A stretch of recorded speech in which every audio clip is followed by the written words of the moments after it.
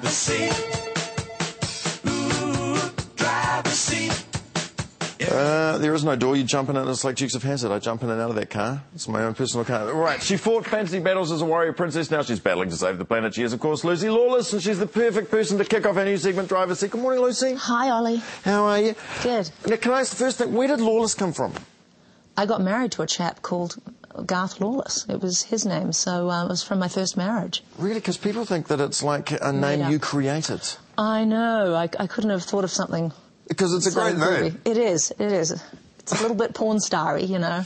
Linda Lovelace, Lucy Lawless, but it's a good name. Because wasn't Kevin Smith, wasn't he a Lawless in the New Zealand TV show?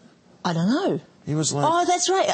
Yeah. He was like, you know, renegade, that's right. detective guy, our version of Magnum High point P.I. of his career. It was the high point of his career, that's right. Let's talk about the Sign On campaign. Why are you so passionate about this? Because you seem to be incredibly supportive of it.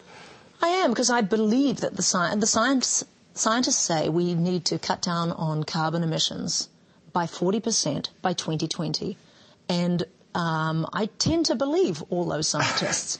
And there's not a lot of political will out there. You know, factories don't want to change themselves. So we really need to get all our policymakers and get our business in line with a changing environment.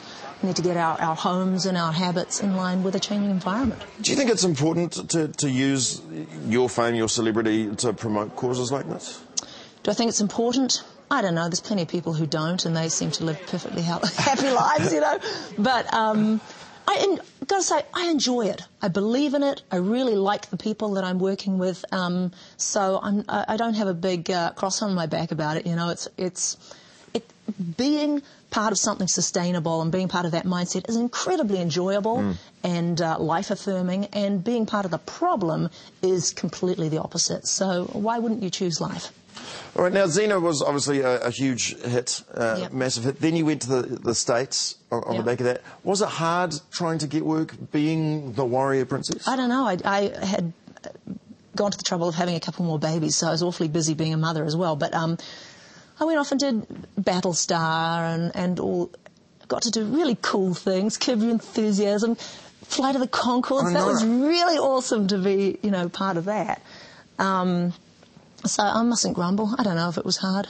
You did, because you have done a huge amount of stuff. And can we talk about Battlestar Galactica? Because it was I think it's the best show to come out of America in years. Or Canada. Oh, did it come out of Canada? Really? Yeah. And you got to be, you were number 6, is that right? I was number 6, Deanna. What was I?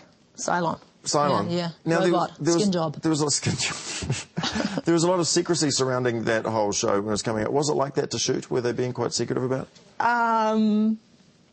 Yes, I think they probably were, and, you know, it's just not... I tend not to blog about what's going on in my job anyway. I don't Twitter all that stuff. You do, don't you? I Twitter. You're a mad Twitterer. I don't have a Twitter account. Jack has a Twitter account. I don't have a Twitter account. Do you not Twitter?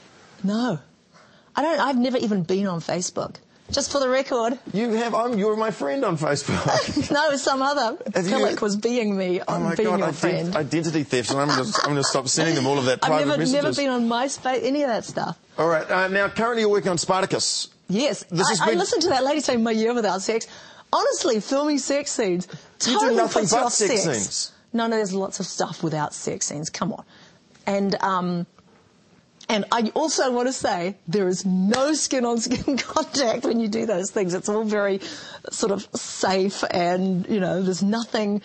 But it was stressful all the same. I freaked out the first time I had to do one. Because I'm obviously not in Spartacus because I clearly don't have the body for it. But all that I've heard about it is it's the raunchiest TV show ever made. I don't know. The fact is that the ancient Romans had some what we would consider very wild practices, you know, and it's just part of the fabric of their society that you have slaves standing around with no clothes on, or next to no clothes on, and everybody's gotten so jaded, like you can be standing there and your breast has popped out of your dress and you're having a conversation with a grip, and the grip's like, yeah, I'm going to go get a cup of coffee, see you later, and you look down and go, oh my goodness, even the grips don't bother looking at your bosoms. Yeah, they're so bored with it all. All right, fair enough. We've got some viewer questions that I'm going to fire through for you here. What was it like to work for Charlie Sheen? He split up with his wife the next week. Really? Because that could lead I to don't the think next it's my question. fault, but what was so it did like Larry making David. out with Charlie Sheen? Did I make out with Charlie Sheen Apparently you did. on that show? According to Murta. Oh, it was really memorable. Must have been for him if he broke up with his wife the next day. Same with Larry David. Broke Really? up with his... Well, I don't know. You just hear the next week. I think I'm like death to marriages.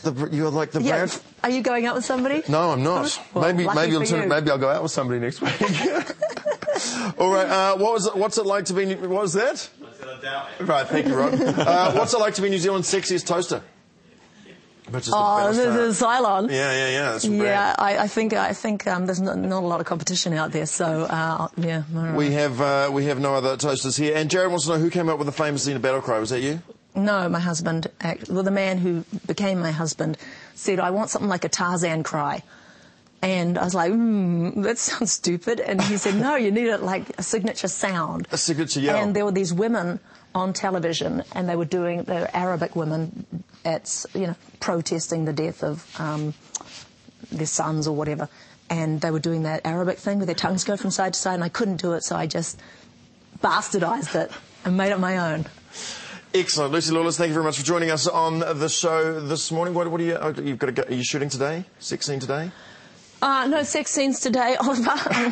You and I are very quick. Turn off the lights, everybody. All right. We'll get this done. We'll get into that. Before we get to the news, though, some suggestions for eating your pet.